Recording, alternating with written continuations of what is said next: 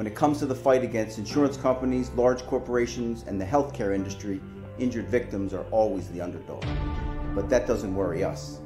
At Messa & Associates, we're an injury law firm from Philadelphia, and we come to fight. Our clients know that they've got representation with a chip on its shoulder, and it's the same chip that makes Philly the toughest city in the country. Call 215-568-3500 or visit us online at messalaw.com. Messa & Associates, the toughest injury firm in Philadelphia.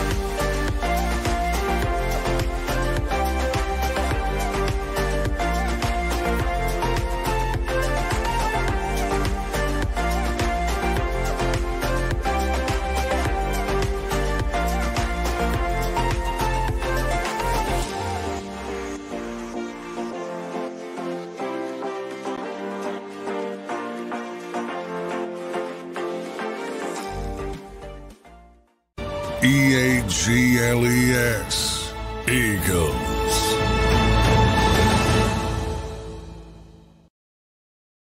Eagles fans, welcome back to another edition of Football 24/7. I'm your guy, Tone DeShields II, and I'm joined by none other than our Philadelphia Eagles insider, John McMullen. John, they are working you hard today, man. But before we get into that, smash that like button, Eagles fans. Make sure you guys are subscribed to the JAKIB Sports YouTube channel. You guys know we got you covered. You guys know we're going to always give you guys the best content that we possibly can.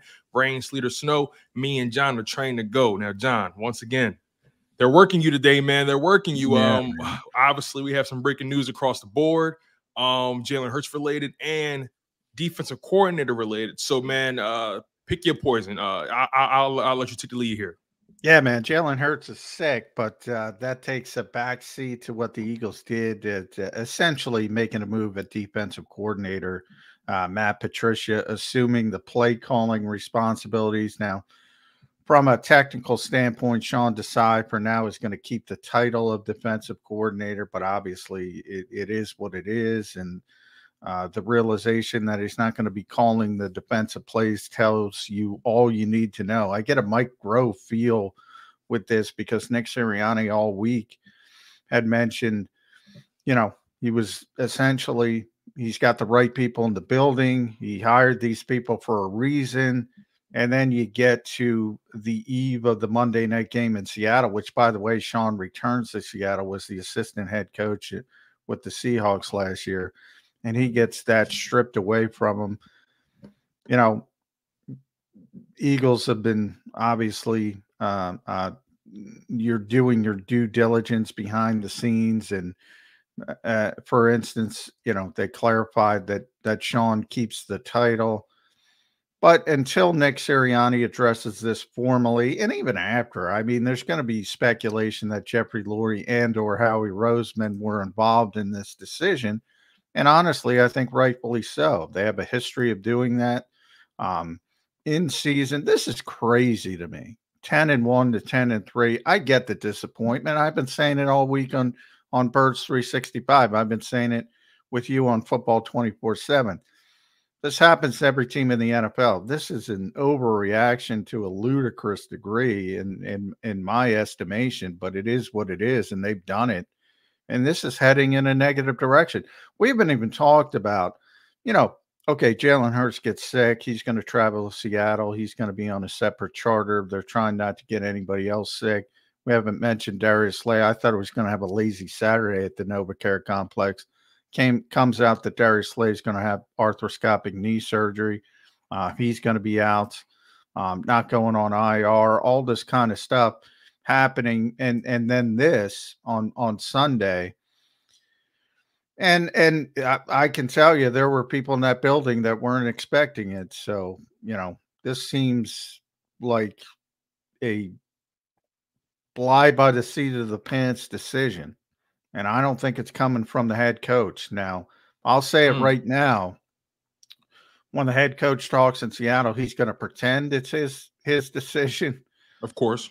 You know, I revert people back to Mike Rose firing, and Doug Peterson said he's going to be back, and all of a sudden he had to rewind, whether it was 24 or 48 hours later, and say he was fired because he was ordered to fire him. Okay. And Sean's going to be in this I can't imagine he's going to be in the organization long term, for whatever reason. And that's silly because I put out there and you got all the, you know, Twitter is what it is. X is what it is. Everybody likes to make their comments, but you know, when you say somebody's still the defensive coordinator, but Matt Patricia's the play caller, it's not going to go over well, understandably so. Technically, when the coordinators talk next week, it'll be Sean Desai. What's he going to talk about? He can't call the defensive plays, but we'll see how that shakes out.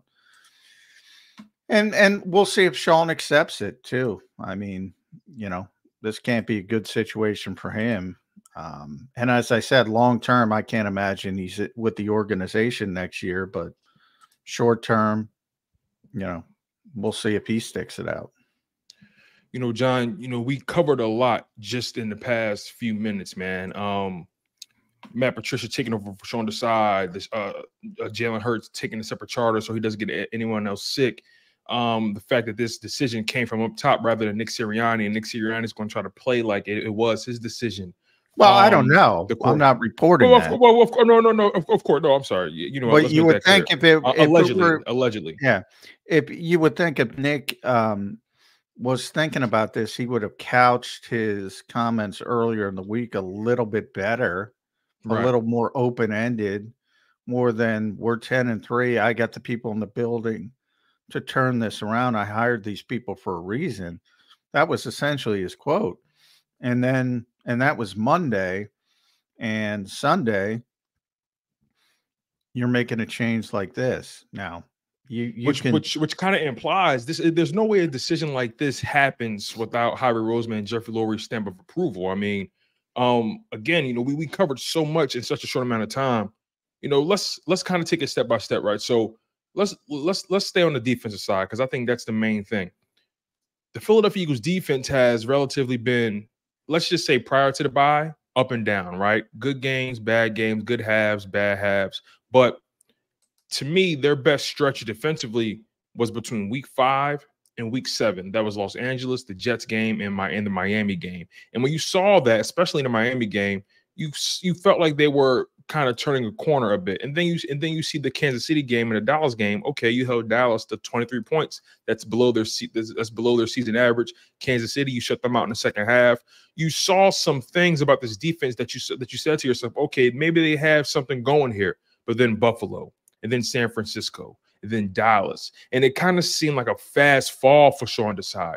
I mean, let's be honest, the defense hasn't been playing up to par. After the bye, the defense has been giving up a significant amount of rushing yards, way more than they have in the first part of the season. It kind of seemed like this was kind of looming, but also at the same time, when you couple that with Matt Patricia being in the building from the get-go, it kind of already gave you a sense that Desai was on a short lease. Is that fair to say? Well, obviously it's fair to say now. If you would have asked me before today, was it fair to say? I would say no. 10-3 is 10-3. And I said it during the week. You don't fire people when you're 10-3. I go last year with Ed Donatel. That was one of the worst defenses I ever saw in my life. They didn't fire him until after the season because they finished whatever 13-4 or whatever, because they were winning games. You don't fire people at 10-3. Now, technically, they haven't fired them. Would you make a change after the season? Sure. You start to think about it if you're underachieving. To do it at this point, a day before a game, it's knee jerk. Now, without a shadow of a doubt, it's definitely knee jerk.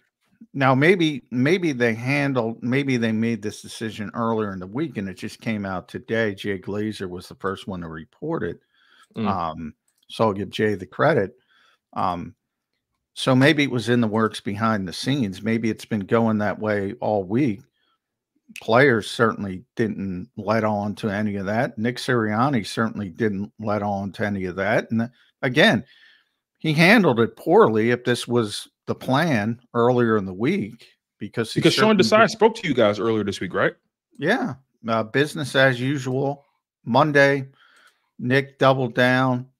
Wednesday, everything was pushed back a day. So that was coordinator day. Sean Desai spoke like the coordinator.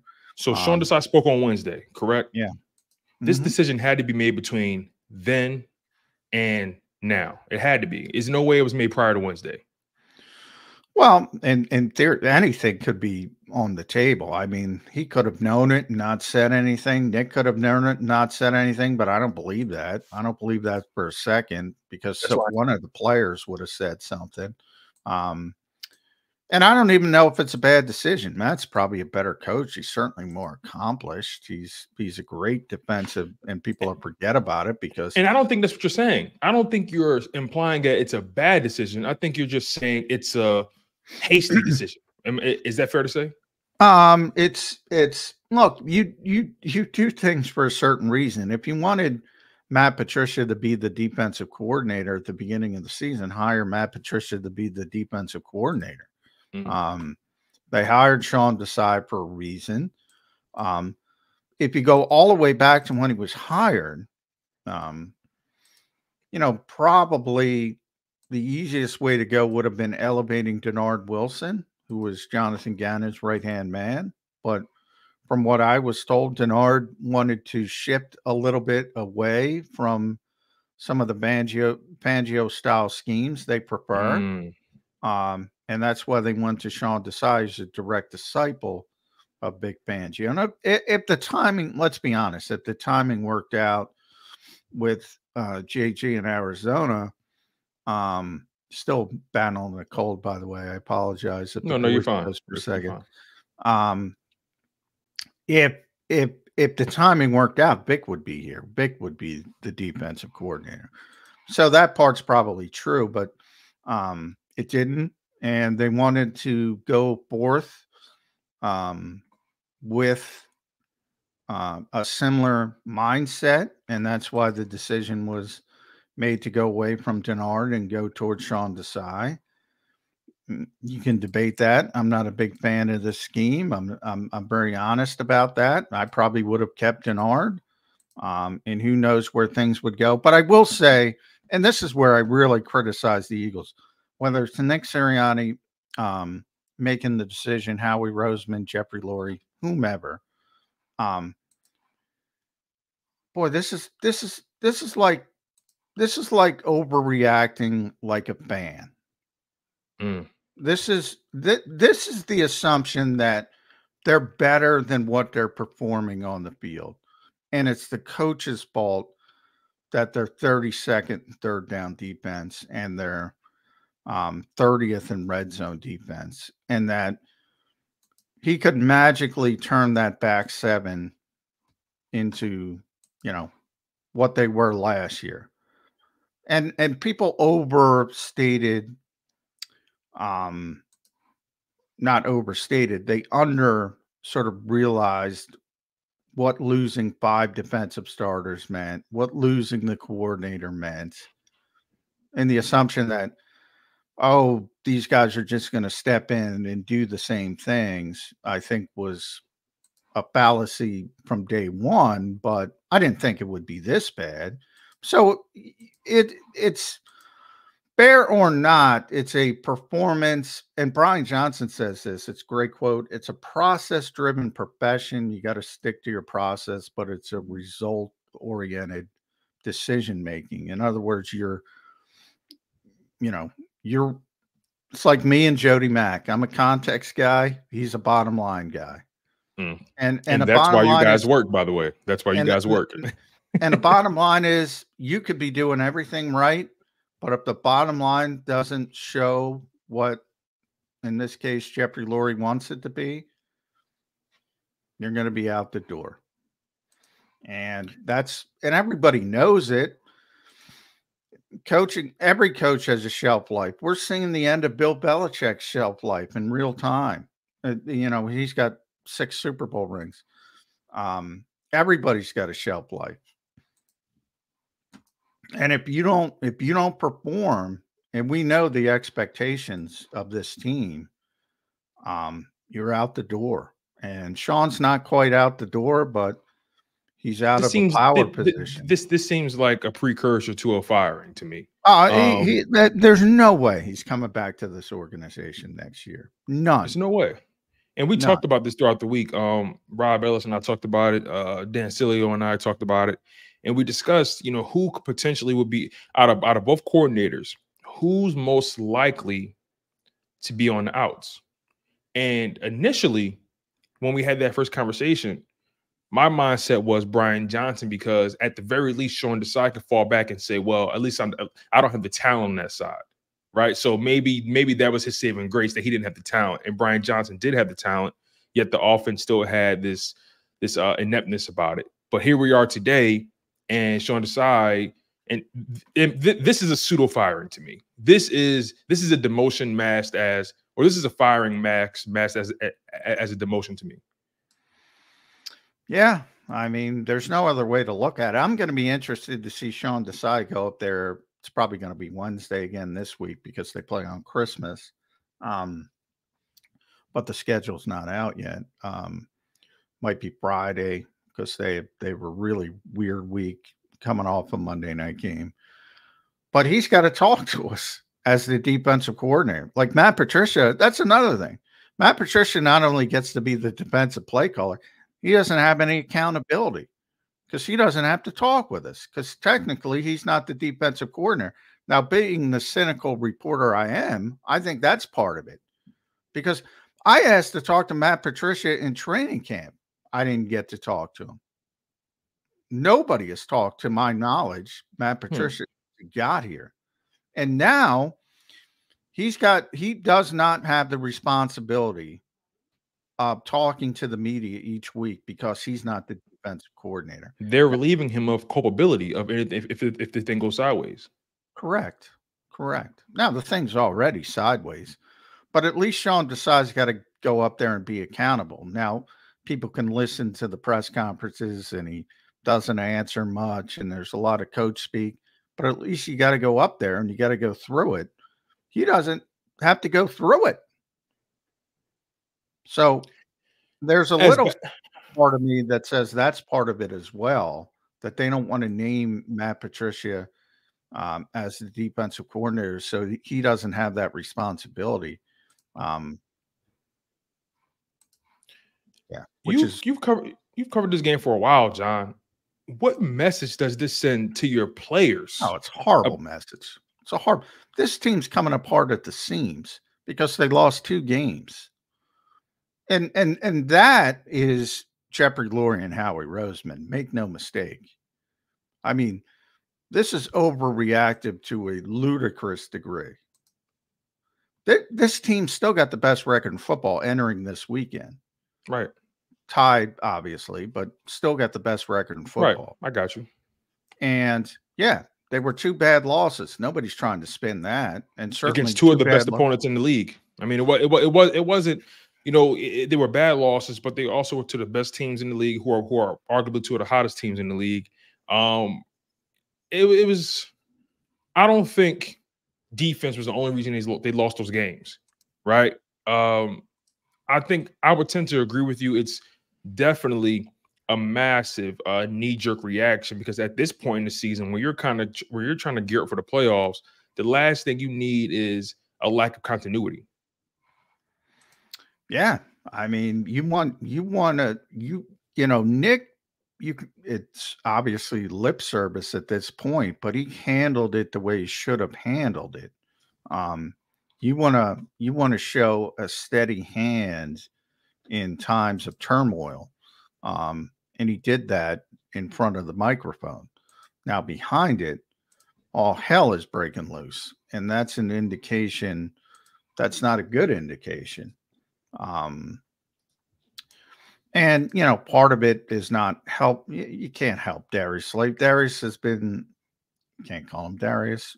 Slay's been playing through a knee injury for the majority of the year. Go back to the Jets game. That's why he missed the Jets game. He was dealing with it.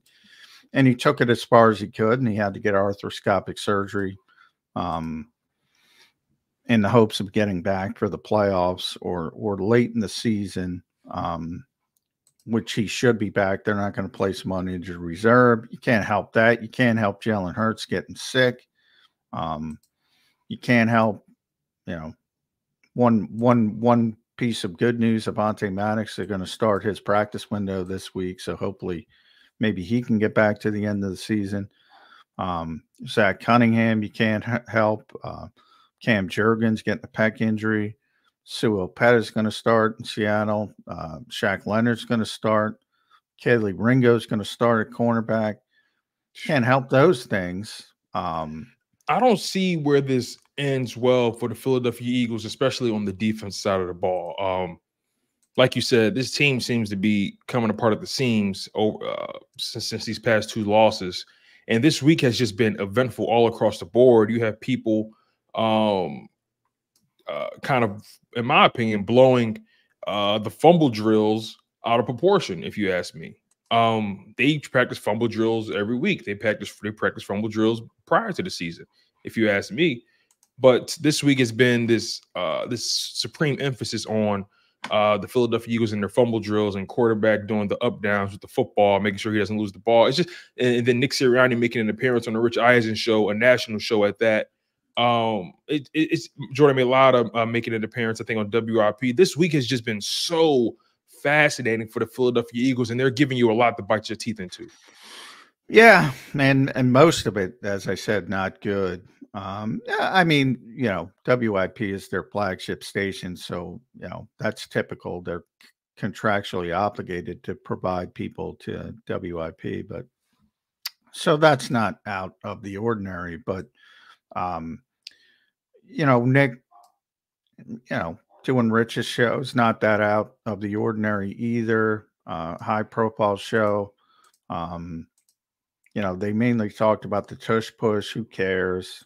That's a non-entity. But when you talk about stuff like this, this is on a whole different level.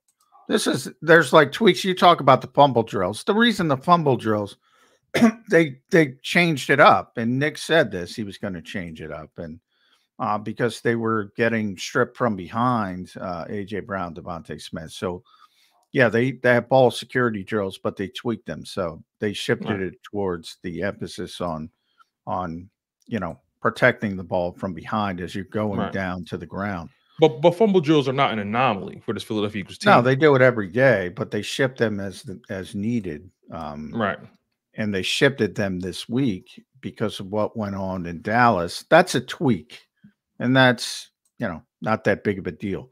They practiced. They were set to have a walkthrough on Thursday. And they changed it to a padded practice, to get some of the younger players up to speed because of injury issues and all that. That's a tweak. Taking the play calling away, defensive play calling from Sean Desai is a seismic shift. That's not a tweak. That's a big thing. And it's week 15 of an 18-week season. And you're one of the best teams in football. Sounds like scapegoating to me. And if you're asking me of the brain trust of this this organization, and by the way, all of our YouTube shows are archived and on the platform and on JAKIB Sports. I normally have very good things to say about Jeffrey Lurie as an owner, but I also point out during the Doug Peterson regime specifically, when things don't reach his expectations, he goes looking for scapegoats. This looks like a scapegoating situation to me. in season, the difference is he's never done it. He never really does it in season. Doing it in season, that's elevating. a shot across. That's a shot across the bow. You said he tends to look for the scapegoat when things aren't necessarily meeting his expectations. You know, you also said earlier that changing a play caller basically does not just solve the issues with this defense. So let me approach it from this perspective, right? By stripping Sean Desai of the defensive play calling duties, which implying that he's the reason why they're not reaching their pinnacle, that takes the attention of Harry Roseman, who has miscalculated several points on the side of the defense, and it takes the spotlight off of Harry Roseman for maybe doing the best he could to try to salvage what this defense had left from the previous season, but also he had a few miscalculations, and to me, based on everything that we've discussed here, especially the scapegoating part, Sean Desai is taking the heat for a Harry Roseman miscalculation. That's what it looks like to me. Well, I mean, yeah, they have personnel issues on the back end, but everybody has personnel issues. Nobody is a perfect team. So the Eagles' process is pretty sound as far as where they build long term. It can look bad in certain instances. You'd like to have. We talk about it all the week with running back and linebacker all the time. We talk about it. Would it be great to have Christian McCaffrey as your running back? Sure. Would it be great to have Bobby Wagner in his prime or Fred Warner at linebacker? Sure. Of course it would. But, and we'll use the 49ers as an example. Well, they drafted their quarterback in the 7th round, so they're paying him $1.25. And, you can afford during that short shelf life to pay some other positions that you probably can't pay when you have to pay your quarterback astronomical sums. So everybody's a little bit different. And the Eagles value, and I think correctly so, the offensive defensive fronts more so than anything else. But yeah, and that's the macro. The micro is when you can't run the football and people are showing up in front of the NovaCare complex saying run the ball, and you have no linebackers, it can look bad. So it is what it is, but right. 10-3 is 10-3. There are 4 teams that are 10-3. There are a bunch of teams playing today. You saw Minnesota lost a bad game yesterday. Green Bay and Tampa Bay. I was just watching. They're all 7-6, 6-7, fighting for their playoff lives. They're not firing coordinators. Right. Generally you fire coordinators when there's dysfunction in season. You saw it in Pittsburgh with Matt Canada. There's dysfunction. There was no evidence of dysfunction with this group. Now there is. Yeah. Now there is. But the evidence of dysfunction is pointing upward. It's not on the coaching staff. It's not. It's pointing upward. And that's interesting. Howie Roseman and Jeffrey Lurie. But, that's just speculation. Right. Really quickly, I want to address one of our members, JAKIB Sports. A lot of these guys, they pay a little fee to make sure they're a member of the channel. We appreciate you guys for locking in the content. One of our members here, he says something really interesting. I want to address it. He says, Tone, you agreed with Sills about the lack of experience at the coordinator position. Now you're acting like there's a problem. Now, here's the thing, right? Thank you for chiming in, Philly Oz. We really appreciate you for locking on the content. I want to clear the air with this chat because I think context is everything. What we were discussing, when you start your season off with coordinators who have little to no experience at their roles, yeah, that was an issue for me.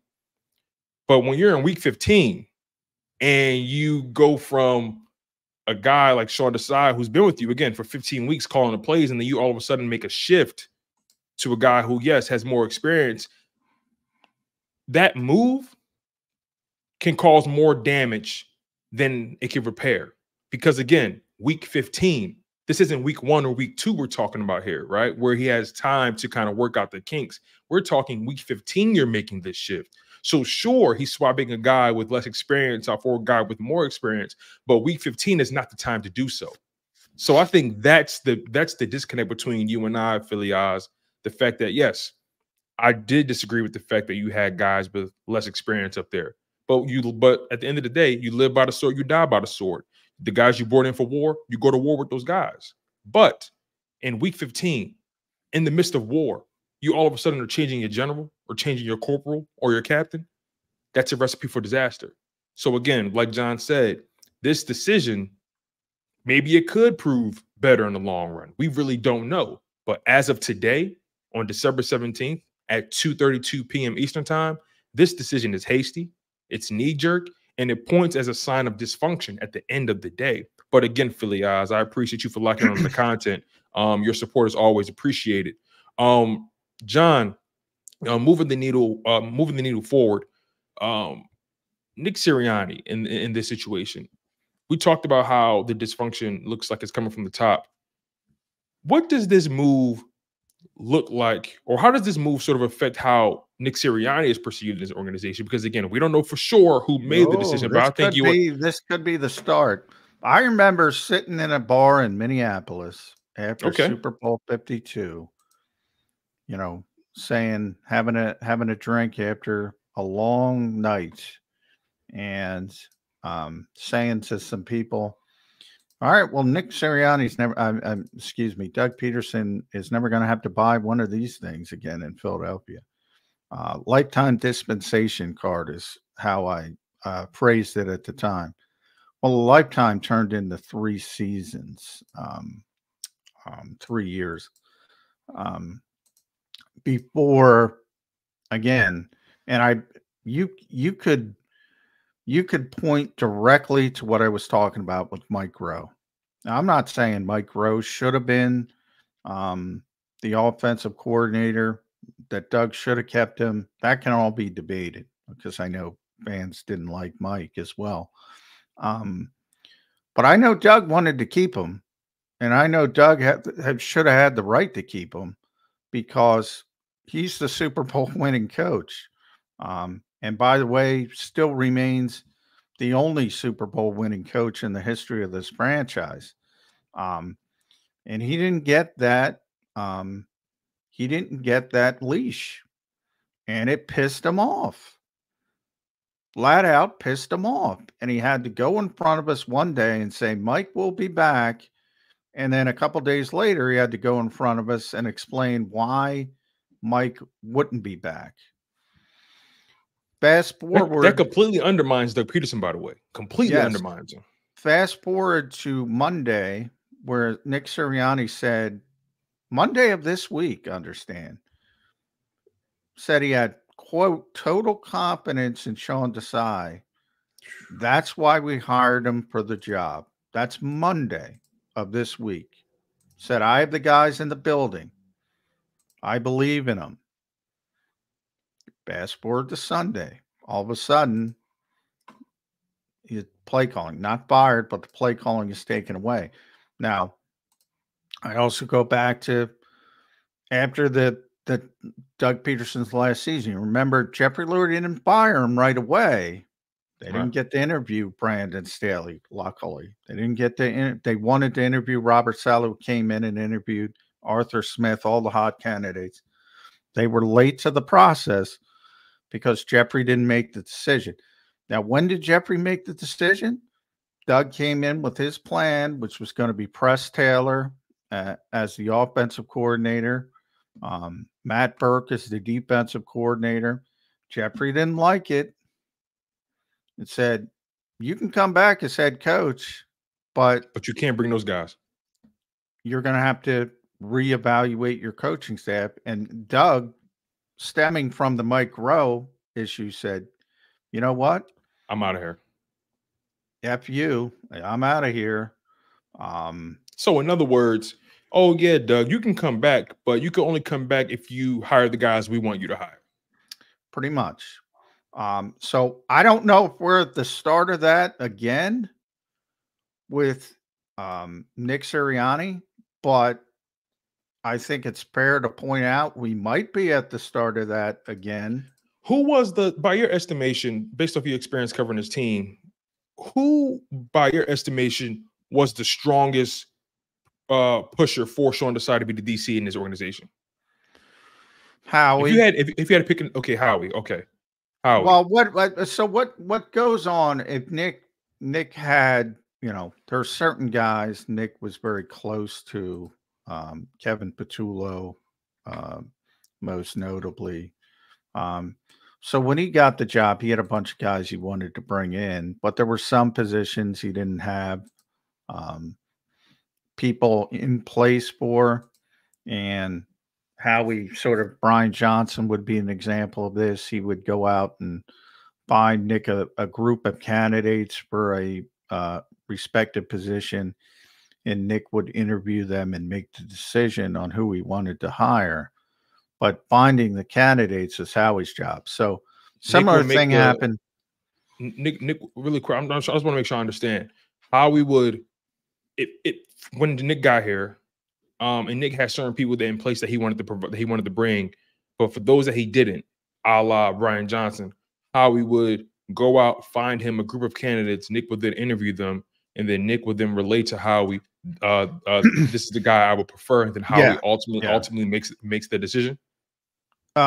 Nick makes the decision to this point. Like, he wanted to hire Sean Desai, but he didn't find Sean Desai the candidates. Howie did. Not that he didn't know him, but it's just one of Howie's responsibilities to gather candidates. And to this point, Nick's been given that autonomy to make the decision. Did he fire? Well, nobody fired Sean Desai because he's still in the organization. Did he demote? Did he demote Sean Desai? I'm sure he's going to say he did. But your gut's telling you no. My gut is telling me no, he did not. This is Howie Roseman's team, isn't it? This is because let's be honest, the Philadelphia Eagles, over the past several years, they've had winning coaches. Whoever they bring in, they win, right? Now, to what level do they win? That's always debatable, and the result always dictates that. But for the most part, this organization, they go out and find coaches, and if you're not playing ball or playing up to par to their standard, they'll get you out of here regardless of what you've accomplished. So this is Howie Roseman. Well, obviously Jeffrey Lurie's the owner, but this is Howie Roseman's show that he's kind of pulling the strings here. What would you say to that? Well, no, it's Jeffrey's show. I mean, Howie, for instance, recommended Josh McDaniels to be the head coach in 2021, and Jeffrey wisely put the kibosh on that. And I think that was a smart decision. So it's not like he makes bad decisions. All bad decisions, he makes all good decisions. But, the standpoint from what I was told there is that, they promised they would get along, and they promised they could work together, Josh McDaniels and Howie Roseman, and Jeffrey wisely assumed that no matter what they say today, they're probably going to butt heads in the future. I agree with him. So he probably made the right decision, and the search continued. Ultimately, he was going to continue it till he found somebody he liked, and he found Nick Sirianni. Ultimately, that was a good decision. I do think it's, and when we go through this process, and nobody should be talking about it, and the only reason we're talking about it is because of stuff like this.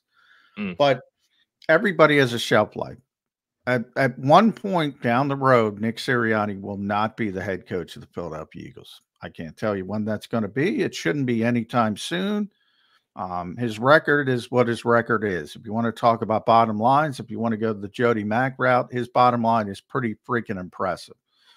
So the Eagles shouldn't be thinking about the next coach anytime soon. But Sirianni should be mindful after what's happened today. I would be. My antenna would be up, because if they start pushing the scapegoating, like if let's just say this goes in a negative direction, the Eagles finish out the season. Maybe they go 2-2. The schedule's so bad, I can't imagine them collapsing completely. First round exit in the playoffs. There will be the push for scapegoats. Sean would be one of them, obviously, but maybe some more assistants as well. Defensive backs coaches, they have 3 of them, for instance. Now they're crossing their fingers. Kaylee Ringo hasn't played all year. Now he's got to go out and play 60 some odd snaps if you're lucky, because they've been playing 80 against DK Metcalf and Tyler Lockett. Well, good luck, Mr. Ringo.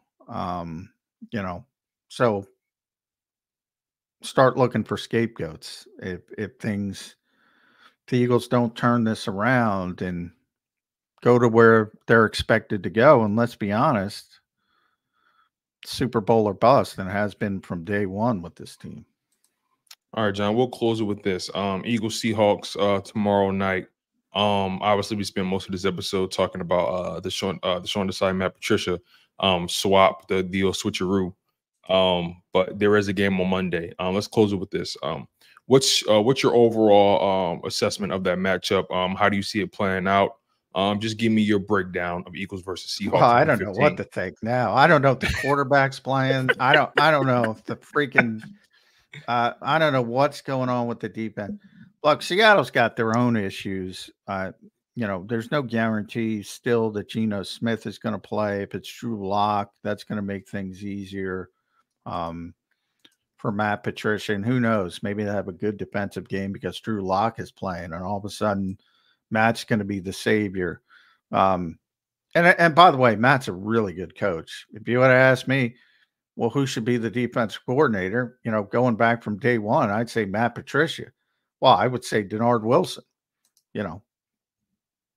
That's who I thought was going to get the job at first, right? Because they valued continuity so much, and they elevated Brian Johnson, and obviously they got a late start. He wanted to shift away from some of the, not completely, but he wanted to add some wrinkles in that weren't Fangio specific. And they're obsessed with this freaking defensive scheme. And Nick talked about, I asked him about this on Saturday. That's ridiculous. That's ridiculous. And it's Nick Sirianni driven, because he said it again. He approaches it from an offensive guy's perspective. So his thought process is, and this is where Sean McVay had the same thought process when he hired Brandon Staley. He said, same thing. You could have said the same words out of Sean McVay's mouth. It is the most difficult to deal with defensive scheme from their perspective at the time. So they wanted somebody to run the defense that way because it was difficult on them. Sports constantly evolving. Too many quarterbacks, too many teams have gotten a look at this scheme. And I think things have shifted. So, Denard wanted to evolve and shift a little bit with that, not go completely away from it, but just do some different things. And that's why I was told. Right, had some tendency breakers. Yeah, and that's why the Eagles went in a different direction. And he's now the secondary coach in Baltimore. I would have hired him, but then even if you get to the Patricia versus Desai dynamic, I mean, Matt's proven, but again, he doesn't play the Fangio scheme. We'll see how that shakes out. I'm glad you said that really quickly. I'm so glad you said that because we can end it with this, right? The Eagles are pretty much defensively, right? Yes, they're 10-3. They're 10-3. They're 10-3. But defensively, they're essentially at the bottom of every meaningful category defensively. So, and that's what I guess that begs the question. Situational football. So, right. So I guess that begs the question: how bad can things get from this point? Right. I mean, it can only go up. That's the beauty of it. If you're from, it can't get worse because you're playing perhaps Drew Lock, and even if you're not, I mean, Geno's so banged up, and Seattle's not playing well to begin with. Then you got Tommy Cutlets twice, and the Arizona Cardinals, who can do some things with Kyler Murray, but who knows where they are as far as, do they even want to win at this stage? The schedule's so bad, you have to get better. So from that standpoint, maybe you get the fan base rallied back on your side, because they're not going to look at the context of that. You know how I know that? People are going to yell at me, but you know how I know that? Because they didn't add in the context of San Francisco and Dallas. Like San Francisco might as well be Tommy DeVito and company. And Dallas, because everybody's the same. It's not about the other team. And that's every fan base. It's not just Philadelphia. But they never look at the context of the other team. Those are two of the best offenses in the NFL. And yeah, the Eagles got beaten up pretty badly. You could argue in Dallas, they actually held them under what they usually score at AT&T Stadium. But nonetheless, the context is going to be missing.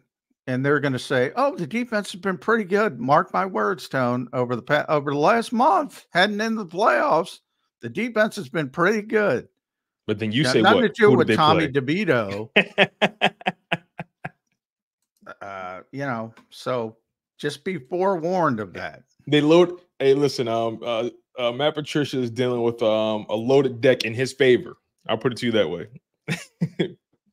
Man, this has been a hell of a day, John. They got you working hard, man. They got you working on a Sunday when it's potentially could have been a chill day for you, man. This is the Philadelphia Eagles always keep you on your toes. I thought Saturday was going to be a chill day, and then I got blindsided with Slay's surgery, and Jalen's not at practice, and Josh Sweat's not at practice. Didn't even mention Josh. He missed practice for a personal issue. He's expected to play, so we'll see how it shakes out. But for this particular move, that's the biggest part, to cut through any bullshit narrative coming from the Eagles. Matt Patricia now runs the defense, calls the defense. So he's not going to be the defensive coordinator in title, but he runs the defense, calls the defense, just doesn't have to be accountable for the defense. And 10-3 team, that strikes me as pure overreaction. You might even go so far as panic. Wow. And this is why you get paid the big bucks, JM, because you're the man with the plan. You're the guy who always has the inside scoop on the Philadelphia Eagles, and your perspective is always refreshing to me because as a fan myself of the Philadelphia Eagles, at times I can become overtly emotional. I can be supremely passionate about this team. But talking to you always grounds me and gives me a different perspective to, at the very least, consider. So I appreciate you for always doing the work that you do, John. It's greatly appreciated by me. It's greatly appreciated by the fans, and it's greatly appreciated by JAKIB Sports. Eagles fans, there you have it. Make sure you guys smash that like button. Make sure you guys are locked in on JAKIB Sports and all the content that we provide. And make sure you catch John on Birds 365 with his partner in crime, Jody McDonald, at 8 a.m. Eastern time to 10 a.m. Eastern time. They're going to break this down even more so, and I'm pretty sure Jody Mack is going to give you the bottom line. With this whole situation. So again, you guys, make sure you guys lock in on JAKIB Sports tomorrow. We're going to be covering this the entire day on Birds 365, on the Philly Sports Power Hour with Bill Colarulo, Sports Take with Rob Ellis and myself, and the National Football Show with Dan Cilio. This is going to be a hell of a week, you guys, and this is going to be a hell of a game on Monday night. We have no idea what we're going to see from the Philadelphia Eagles defense. Buckle up. I'll put it to you guys that way. So smash that like button. Make sure you guys are subscribed to JAKIB Sports, and also make sure you guys always come back to Football 24/7 with John McMullen. And I'm your guy, Tone DeShields II. And we'll see you guys next time. Take care and happy Sunday. When it comes to the fight against insurance companies, large corporations, and the healthcare industry, injured victims are always the underdog. But that doesn't worry us. At McMullen Associates, we're an injury law firm from Philadelphia, and we come to fight. Our clients know that they've got representation with a chip on its shoulder, and it's the same chip that makes Philly the toughest city in the country. Call 215-568-3500 or visit us online at messalaw.com. Messa & Associates, the toughest injury firm in Philadelphia.